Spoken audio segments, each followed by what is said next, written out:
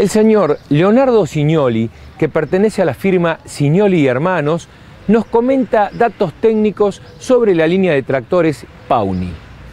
Los tractores que más salen en la zona, los modelos de tractores, el modelo 250 y el modelo 280. Estos modelos se buscan porque las sembradoras, con las sembradoras que trabajan en la zona, son sembradoras de entre 20 a 40 y 14 a 52, 12 a 52, entonces para tirar esa sembradora la potencia que se requiere es 160 HP, 180 HP.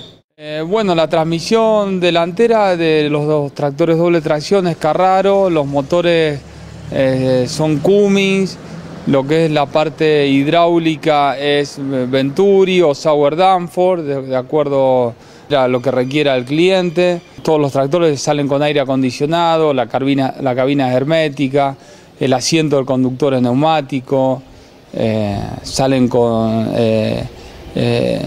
hidráulico de centro cerrado opcional, 3 puntos opcional. Pauny el año pasado sacó un tractor de 85 HP doble tracción con sistema de transmisión Carraro y motor MWM.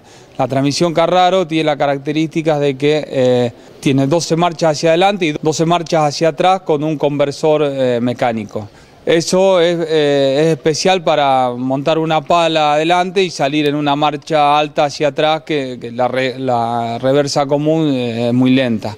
También viene con 3 puntos y toma de fuerza de 540 y 1000 revoluciones por minuto, con embrague independiente, especial para tirar un mixer, moledora. Cignoli Hnos, 20 años junto a los productores, concesionario de las mejores marcas y destacado servicio técnico a todo el país.